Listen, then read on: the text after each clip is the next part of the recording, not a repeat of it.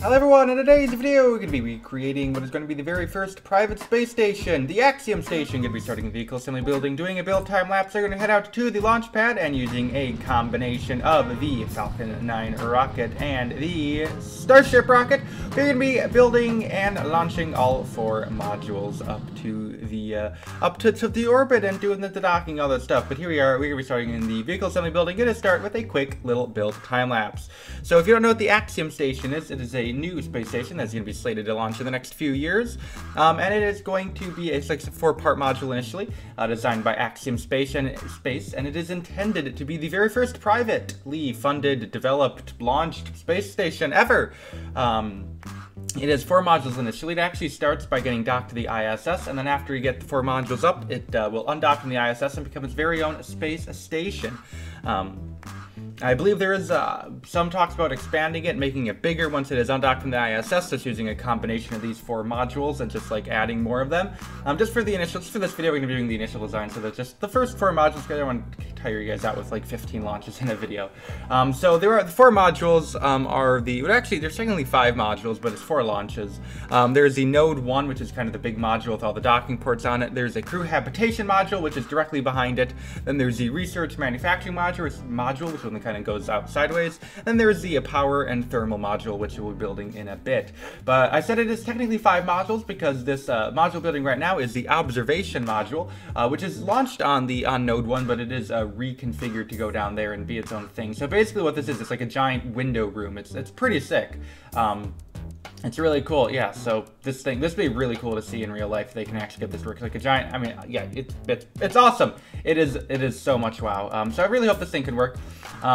They were talking about launching everything on a Falcon 9, but the doozy is right. The doozy is with the Node 1 and the observation module launching in the one launch. It actually can't fit in a Falcon 9 fairing, funny enough, that payload.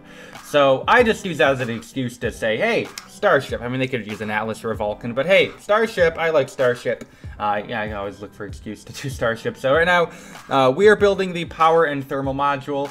This thing does a pretty gnarly, like, opening up thing where it does, like, flip up open and all that stuff. It's some pretty crazy thing that there's no way I could do in KSP, so I go with the more lame approach where I just have a piston that'll just, like, push out. I have, like, a wide fairing, then a small fairing. I have a piston that will push out the small fairing, which will kind of open it up. So that's the thing. So solar panels going in. That has most of the space station completed.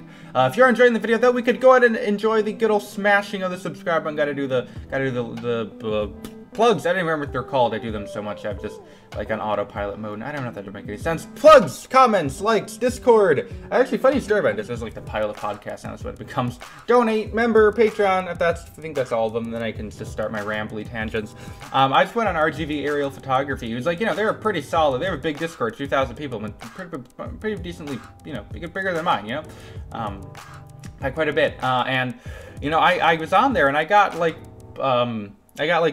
the content creator role, and I'm like, yo, and my name was like right in there next to like Scott Manley and Marcus House. I'm like, yo, that's pretty nuts. I know I'm so famous, guys. Like, but really though, like, thank you guys. You guys are crazy. I didn't know that was a pretty cool thing that happened to me. But wait, pretty cool thing about to happen in this video is we are going to be launching our very first module on the Falcon 9. The first module is the crew habitation module. And like I said, this is going to be going docked to the ISS. So we're going to get the 4 modules docked up, and then we will be detaching it, and hopefully it works, which, you know, space stations, it's not like they don't work, really, like they explode, you know. Probably wouldn't be making the video if it didn't work, but, so we're going to go continuing on. The Starship is going to be the second launch, which is the Node 1 Starship, so stay tuned for that. But now stay tuned for booster separation. Actually, I have to stay tuned because it's right there. Now we're going to get booster cam enable. Going to do a boost back burn with the Falcon 9 bottom stage as the upper stage can power its way up to orbit. Doing like I said, a return to launch site because drone ships are much difficult work. They take a long time. I've done one like drone ship. Like, I don't use McJeb. I like to hand fly it for like that extra awesomeness. I guess I'm just too lazy to use I don't know. It's not too lazy because it takes forever to do these booster landings. So I'm getting better at them. So grid fins are out, and here we go. Fairing is deployed. I'm gonna starting to do the rendezvous. We can get ready to relight the Merlin engines, or I guess they're the vectors in KSP, but here we go. Going to relight in just a second. There comes the engines, and then we're going to deploy the landing legs in just a second and bring the bottom stage in for a nice little landing back at the Kerbal Space Center, as the upper stage and payload have now gotten into orbit. I'm going to start planning our rendezvous with the ISS, and then we can, the International Space Station, then we can get our very first module docked. So that is much wow. So well, okay, so you know what time it is, guys. You know, we haven't done it a little bit. First of all these videos, I know I'm in too much plugs and stuff, but you guys, craziness. You want to view these videos, I'm getting like 10,000 views a video. Like, bro, like I remember like 2-3 months ago, I was like, okay, if we can get to 1,000 views a video, that's solid. But now it's like 10. Like, guys, you guys are too awesome. Anywho, you guys, yeah, I know that's just, it's just nuts. The views. Thank you, everyone. You guys are the best. So, we haven't done it in a while though, because a lot of the recent videos we're doing are like fast-paced videos, like a build, like a race video, or like I guess like a shorter video where I didn't have time to talk about it. But we haven't, as we do our docking right now. There it is, docking, and now we can crossfade to a very nice early warm. I don't know why I just call it warm, but Starship launch. Who's ready for a Starship launch? A laggy Starship launch. So we're gonna get into the time lapse here in just a second. There goes Starship going up there, but we haven't done a water review. Water review. Spa water is today's water review. Our very first mineral water. And if you don't know what's water reviews, it's been this stupid. You know, Matt Lown used to do whiskey reviews. I guess he said, I don't know, last time he did a whiskey review. I think it was his like space station based thing.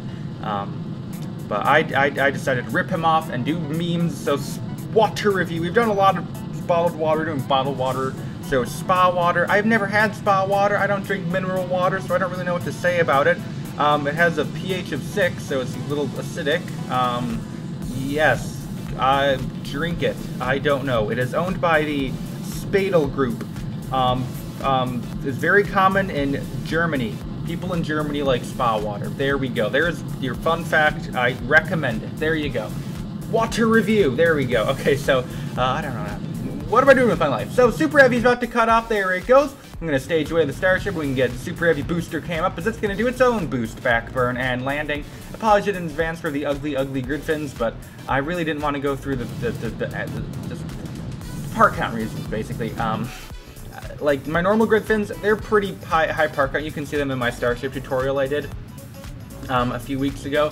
And this Starship's already super high part count. And adding more part count, this thing, the KS2 would run at like 3 FPS. It would have been like watching a PowerPoint presentation. So I didn't really want to put myself through that. So sorry about the really ugly grid fins, but here we are coming in for a landing with Super Heavy, as Starship is going to circularize, or get ready to circularize now into orbit. Going to start relighting the engines and bringing it in for a nice, well, kind of a hard landing. You run out of fuel, but it didn't blow up. It's actually crazy how fast you can, like, I actually on stream once, I timed on my burn. I burned Super Heavy too long when it was attached to Starship. I didn't really have enough fuel to bring it back in for a landing, or to actually properly land. So I ran out of fuel. I was like going 80 meters a second, and it somehow the booster survived. Like, it didn't blow up. It hit the vectors at 80 meters a second, the engines, and somehow it didn't explode. Nothing broke.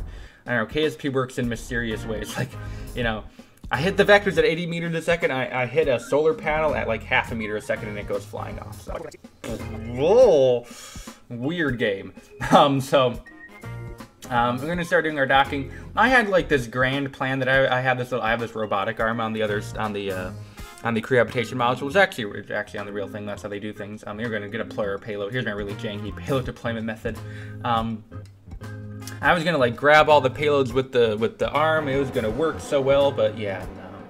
KSP didn't cooperate. And I know what the deal is. There's something about control points, but what was happening was I was like manipulating the arm, but instead of like it manipulating the arm, whenever I moved it, it would like move the space station. You know, like it was moving the station around the arm instead of the arm.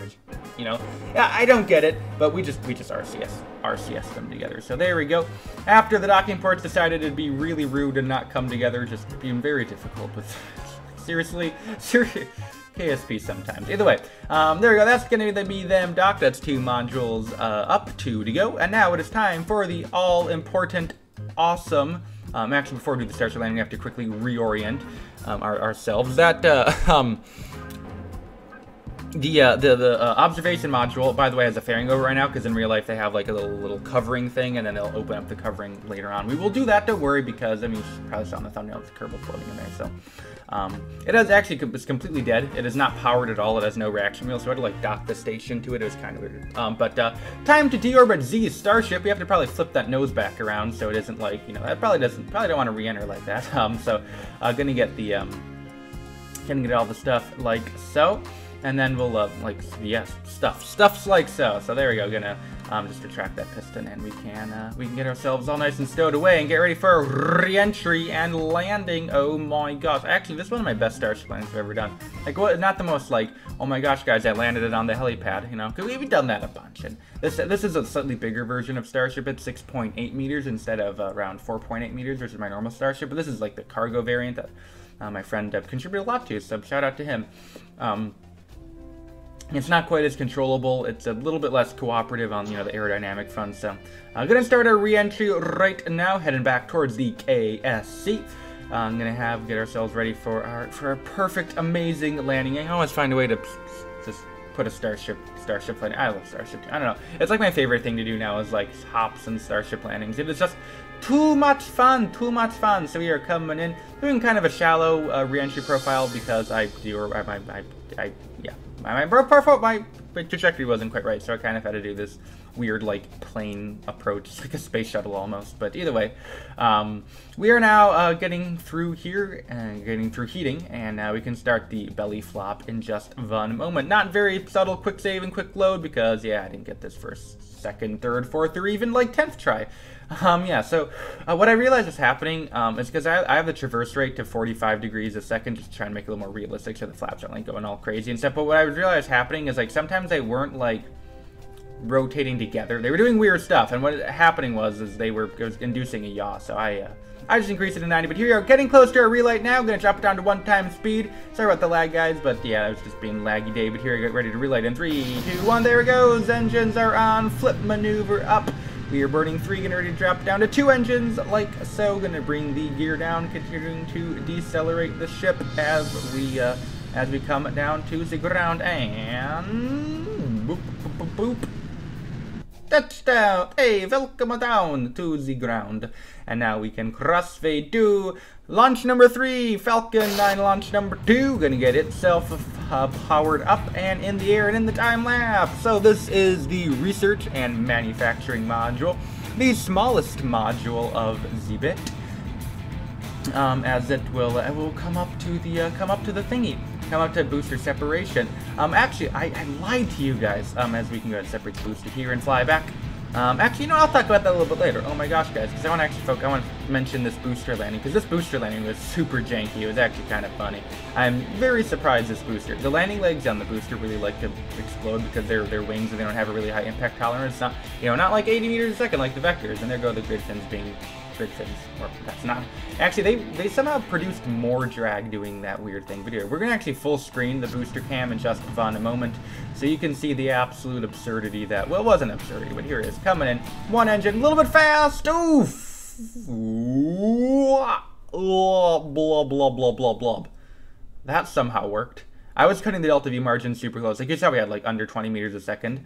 I was so happy that worked, that it didn't tip over. I was so happy. Very big relief. But yeah, it is the 4 modules. I did lie to you guys. There's actually a 5th module. Because what they're planning on doing, this is actually pretty cool, is they plan on removing one of the American modules and just like plucking it onto the station, onto the Axiom station. So when it detaches, it will have like a 5th module that is already there. Now I believe, since I forgot. Well, I was gonna put the Wikipedia article up in front of me on like my phone, so I could like do epic research for you guys and actually give you some proper facts. But I decided to pull up the spa water instead, and now I'm like 14 minutes into this, and I am I'm too lazy to do it again because it's midnight, and my goal is to get this video up by 10 o'clock, and it's midnight. So much wow as we come in for our third and final dock, or not third and final, our third docking, and now it's up to our 4th and final launch. That is what it is. It is for, I believe it's a Destiny? I'm gonna say it's Destiny. All the people who, I don't know that much about the ISS. There's a lot of my viewers who are like ISS, you know, like space station geniuses. They're like, oh, this module goes, this is there, this was launched you know, blah, blah, blah. I'm not that guy, so I'll probably get corrected in the comment section. I actually almost forgot to film that part of the video. I was like halfway through editing and like, oh crap, there's that ISS module I'm supposed to move over. I would have really gotten destroyed in the comments if I just completely forgot that module. That'd have been a big oof on my front. It's not like I already don't make enough mistakes. So now it's up to the power and thermal module, which is going to be heading up as the 4th and final booster will begin its landing burn and come down to the ground right next to the KSP as we can start our final docking with the International Space Station, which is going to be so much epicness. As I burn the wrong way. Yep, I know what I'm doing, guys. I am professional YouTuber. I know what we're getting close to 10K subs though, so maybe I don't know. Does that mean I'm a professional? Is that? I don't know what the mark of like a. You guys can probably hear. That's probably super loud. My. I don't know. Something in my house is doing noises. I'm not an expert on house noises. I really need like a proper studio, not studio, but like recording room. Because I'm recording in like a giant open room right now, and it is just not a great idea. I don't know. We don't really have any good rooms. Like, I go find a closet or something, but how do you like put your computer in a closet? I don't know. Great production quality, right? I know. The channel's known for one thing. It's probably not production value. It's probably like I upload a lot, but promise to upload a lot more. Oh, guys, don't worry. Video will be out. Yeah. I'm like Elon. I give Elon times. I don't know. Overly optimistic timelines. And here I am being another epic genius and docking the thing to the wrong docking port. So just hold on, nothing to see here, folks, as I just quickly, totally a thing NASA would do, just get their entire docking and realize, oh, yeah, that was the wrong docking port. Oh, sorry, guys, I don't know what we're going to do now. I guess let's... Best KSP player of all time. Like, Matt Lown, you have nothing on me. Scott Manley, all you people, Gameplay Review UK, all you people who, like, know what you're doing, you guys, but I have weird, rambly commentaries. Suck on that. I guess Matt Lown kind of does too. So, gonna start the deployment of the solar panels. So we're gonna just unfold them, and we're gonna get ready to deploy them like so. I did have to quickly reload, make an F5 and F9 because they were like cannot deployed while stowed, but I can just do that. And I'm gonna extend the thing up, yes, I did. Yes. Okay. So now it's time to remove the module, which Destiny. I think they also might have thought about we're talking about like moving the experiments, the outside experiments over, but I can't actually decouple them. They're not a separate coupling thing on my station, so yeah. So there you go. We've deployed the fairing of the observation module. Actually, I don't know if I remember to show that. Either way, that might have been editing oopsie. But now we can detach the station, and that is basically our station, or the initial version of what the station will be. Okay, but that's our station. That is our station. Fully complete. I'm going to put the Kerbal in here for a nice little ending shot. That is pretty cool. So that's going to bring us to the end of today's epic banger video. So much wow. On screen now is all of our channel members. Thank you everyone who has become a member. On screen right now is also the Patreons. Thank you everyone who's become a Patreon. If you do want to support the channel, Patreon's probably a bit better than members because Patreon doesn't take 30% of your revenue. Google. Yeah, that's going to be the end of today's video. So thank you for watching. Until next time, please don't comment to the video once again. Thank you for watching. Until next time, and bye.